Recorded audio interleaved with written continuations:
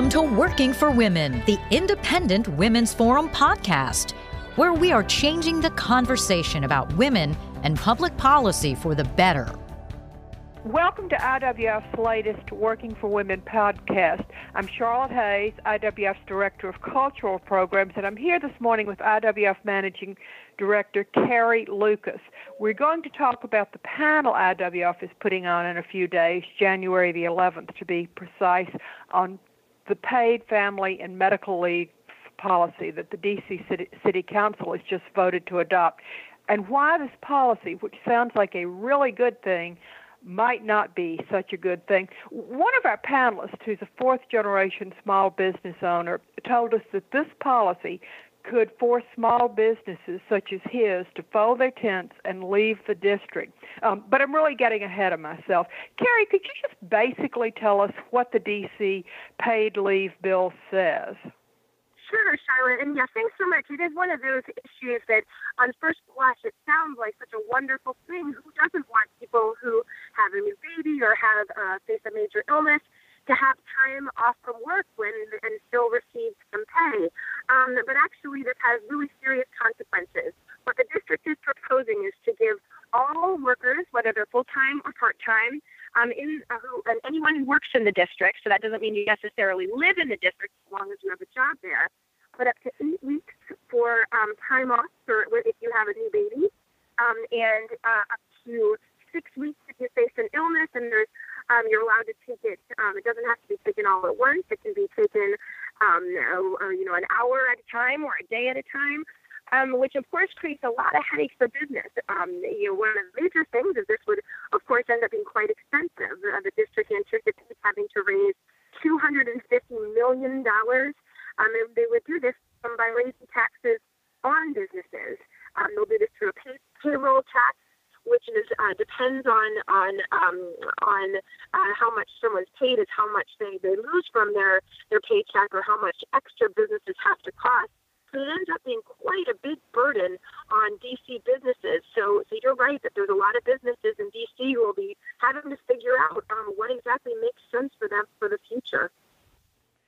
Carrie, I read an article that quotes one of the supporters of this bill, and she said something to the effect that, hey, just because a relative has cancer, you shouldn't be punished financially. And I think that makes it sound like it's really inhumane to find fault with this paid leave bill. How do you respond to that? Yeah, it's one of those, you're absolutely right, because the benefits of such a bill are obvious. And we all sympathize, and everybody hates the idea of hearing that someone who's working hard and doing their best to get ahead and to keep their family afloat faces one of life's tragedies, either an illness of their own or just a need to take time off from work, and then faces financial hardship. But the problem is that actually, when it comes to, you have to focus on the other side too. Just looking at the benefits and who wins from a policy like this ignores the very real hardship that this bill can create. If businesses in D.C., if it costs too much for them to employ someone, they're going to end up reducing jobs. So you may find that sympathetic person that we don't want to have face unpaid time from work is instead going to be jobless. That's not humane. That's not helping them. That's not compassionate. So it's really important that we don't shy away from looking at both sides of the ledger. Yes, we can talk about the benefits and the winners from a bill like this, but there's also real losers.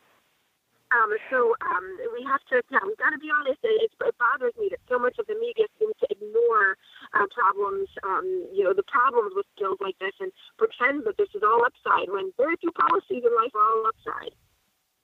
Well, Carrie, let's talk about IWF's panel. For starters, who's on this panel? It's such a great panel, Charlotte. I'm really excited about it. We're lucky to have Mark Friedman, who's Executive Director of Labor Law at the U.S. Chamber of Commerce, and Jim Diniger. He's the CEO of the Greater Washington Board of Trade. They've been fighting this battle and really been making the case in D.C. for why this will harm D.C. businesses and ultimately harm the people of the district. But we also wanted to have a real-life perspective on what this bill can do to business owners who create the jobs that employ people. So we have two small business owners. Scott Hoffman owns an insurance company that opened in 1906, and it's been in his family and running ever since. Austin is the kind of civic-minded small businessman who is committed to the district. He wants to stay where his family business began. But as you mentioned in the opening, he warns that he can foresee having to relocate because of this paid leave bill. He basically points out that a policy like this is a red flag telling small businesses don't come to Washington. And another panelist is Ariane Bennett. Ms. Bennett and her husband co-founded the Amsterdam Falafel Shop in the district. And she actually she favors some form of paid leave, but she worries that employers are going to have to pay the full cost of this proposal. The small businesses like hers are going to be hit very hard. And she told the Washington Post, here's a quote that I thought was really kind of tells the story. As a small business, we have teeny tiny razor-thin margins that we live with. And here's another almost 1% out the door. The district needs businesses like these. We need them because they provide jobs and they contribute to the tax base, not to mention providing services and products that enhance the quality of life in the district. But this really should be a lively panel, and IWF's executive director, Sabrina Schaefer, will be moderating. So I think it'll be a really great conversation. Carrie, aren't you leaving out one very important panelist? I guess so. I'm going to be on the panel as well. Because my husband is in the Foreign Service, I've lived in Europe for much of the past decade, and as most people know, countries in Europe have a lot of the kinds of policies and the paid leave benefits that the district is now considering adopting. So I'm going to be talking about what I've seen and from how these policies are working out in Europe. So, Carrie, you've seen the future, or the future if we continue along this path. How does the future look? What are the pros and cons of the generous paid leave policies in European cities? Yeah, it's interesting because I think you often hear, this is another one of those only looking at one side of the ledger. So often when you hear talk about the paid leave debate and you hear about how the U.S. is so far behind Europe that they make it sound as though the women in Eastern, particularly women in Western Europe, have just live in a paradise of flexible work benefits and it's so wonderful. And there's an aspect of that. A lot of women I knew had babies and really enjoyed being able to take 6 months or 9 months off and to still receive some pay from the government. But there's a big downside to that. A lot of these women had trouble finding jobs. They felt as though their employment opportunities were limited. Some people want to take all that time off and felt kind of burdened by it. And then there was you look at some of the numbers and the statistics bear this out. Women, there's kind of a hidden secret. Women in Western Europe are much less likely to be managers and professionals in companies, private companies, than women here in the United States. And part of that is certainly because of the cost of paid leave. One thing, as you know, Charlotte, I'm involved in kind of the day-to-day management of IWF, and I have to look at the numbers and figure out what our budget is and how many people we can afford to engage and to hire to work at IWF. And like a lot of small employers, this could impose a real burden. I would be saying, gosh, if somebody's going to disappear for 8 weeks at a time every year, maybe we need to continue outsourcing that position.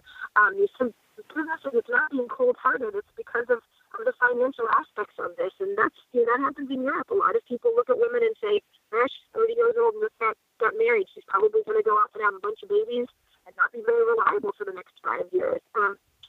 That can be a real drag on women's opportunities and their upward mobility. So it's really something that Americans should be aware of. Carrie, how does the district paid family leave policy stack up with similar policies around the country? Well, it's interesting because obviously, the United States, we haven't had, many paid leave mandates. California offers a relatively more modest paid leave program than what is going to be offered by the district, and they've just kind of started experimenting with similar packages in major cities, in California and in New York. But this will be a really interesting in some ways experiment to see how this goes, because the DC is really going into uncharted waters. And one thing that makes this program so interesting is that as a lot of DC residents are kind of complaining about, a lot of the people who will benefit from this policy don't even live in the district. This is going to end up being a lot of DC businesses who are going to be passing costs on to DC consumers are going to be paying for benefits that are enjoyed by the residents in Maryland and in Northern Virginia, because that's where so many of the workers live. And I should mention, another aspect of this, this is going to be an incredibly complicated system. The bill, I read over the language of the D.C. bill, and it leaves a lot of questions unanswered about how exactly this is going to work.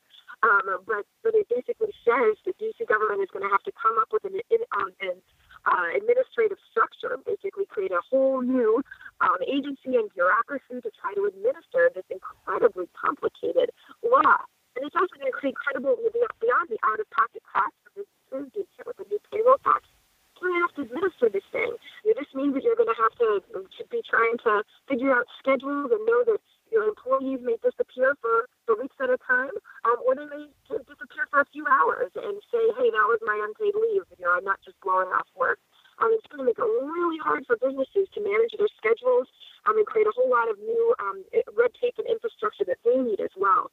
So there's a lot to really think through, and I don't know that the D.C. Council has thought through this, which is why we really need to talk about this and be careful.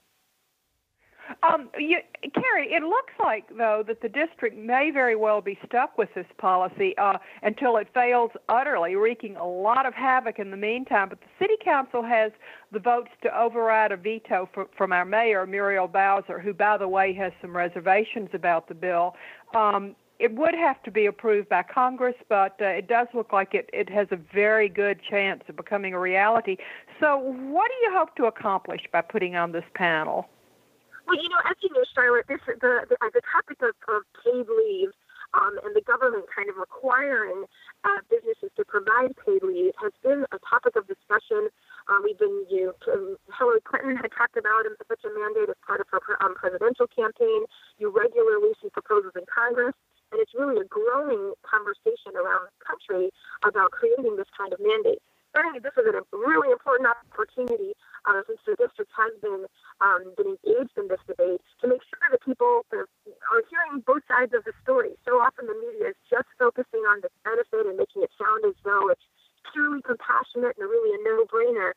But we wanted to try to raise the profile and make sure that people within the district, but then we hope to attract the media so that this will also spread down and people around the country will hear some of the arguments and some of the real-life consequences that businesses are considering as they stare into the creation of this new law. It sounds like a great panel, Carrie. When is it, where is it, and how can I sign up? It's Wednesday, January 11th, and it's here in Washington, D.C., where the famous Grover meeting is held. It's right after the Grover meeting breaks up. It's at the headquarters of the Americans for Tax Reform, which is 722 12th Street Northwest on the 6th floor. We'll start at noon and continue until around 2 p.m. And you can sign up online, so please come visit us at IWF.org. But Carrie, that's my lunchtime. Well, we know that's a big concern, Charlotte. We got you covered. IWF is going to be providing boxed lunches from Chick-fil-A. Okay, Carrie, I set you up really nicely for getting Chick-fil-A in. But seriously, this is an important issue for anyone who cares about creating a thriving economy. And I think it's likely to be one of the best discussions of the issue you will hear. Please go to our website, IWF.org. Please respond immediately. We want you to be there. And Carrie, thank you so much for doing this podcast. And thank all of you out there for joining us for this Working for Women podcast. If you enjoyed listening to this podcast, please give it a thumbs up, share it on social media, or stop by IWF.org for similar content.